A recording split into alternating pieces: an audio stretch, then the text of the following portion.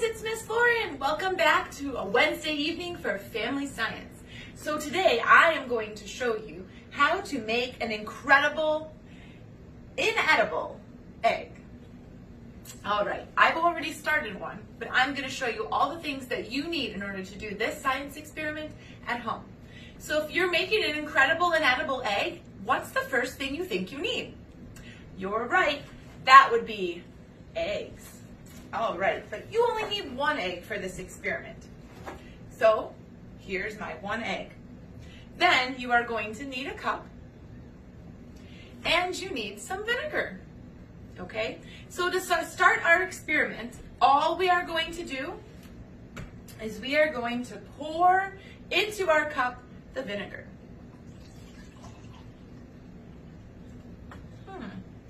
Kind of looks like water, but it's not water. Smells very funny. It is vinegar. So the next thing you're going to do is you're going to take your egg, you're going to put it inside your vinegar. When you put it inside your vinegar, make sure you go very slowly. You don't want its shell to crack. Okay? So what we're going to do while the egg is inside of the vinegar, we are going to work on dissolving the shell. Vinegar contains acid, specifically acidic acid. Eggshells are sort of like seashells, and they're made of calcium carbonate. When the two are combined, they react. As the eggshell dissolves, calcium carbonate is produced. And you can see it because you'll start to see tiny bubbles form on your egg. All right, so we've got some tiny bubbles forming. I can see them kind of rise to the top. Okay, but you're going to leave your egg in the vinegar an entire day. So you want to leave it, if you've put it in now tonight, you want to leave it until tomorrow in the evening. So just about 24 hours, okay? After 24 hours, your egg is going to look kind of funny. So Miss Lauren's eggs looks kind of funny because I used brown eggs and I kind of have part of the shell sitting on the top. Yucky, right? So the best way to get rid of the shell and to make sure we clean off the egg a little bit before we see if our experiment worked is to dump some of it out. Now Miss Lauren is going to use a bowl, okay? But you can use your kitchen sink. Just make sure that your egg doesn't fall in the kitchen sink. Okay, so what I'm going to do is I am going to dump while I hold my egg. Okay. So now that I have all the vinegar dumped out, can kind of see that my egg looks pretty slimy. So I'm going to use some water. All right, Miss Lauren just has normal water here. I'm going to put it inside.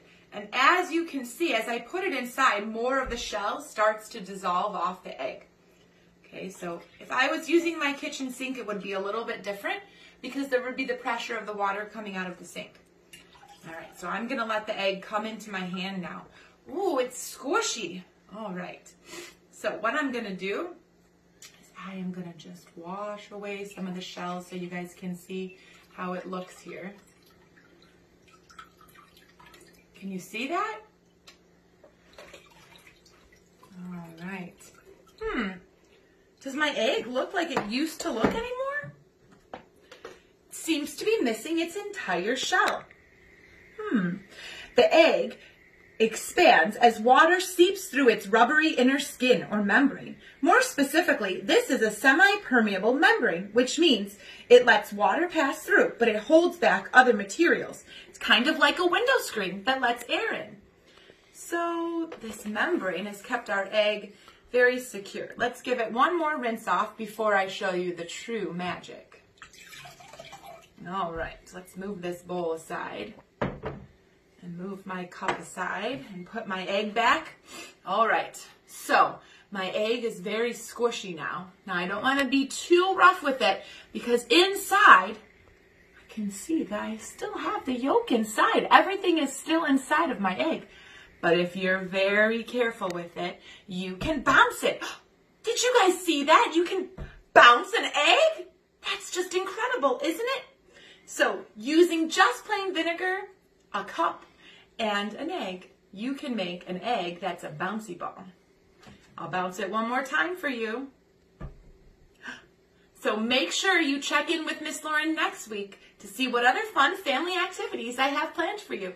If you just do decide to make a bouncing egg, be sure to leave a picture of your egg in the comments and enjoy your incredible, inedible egg. Bye guys, see you next time.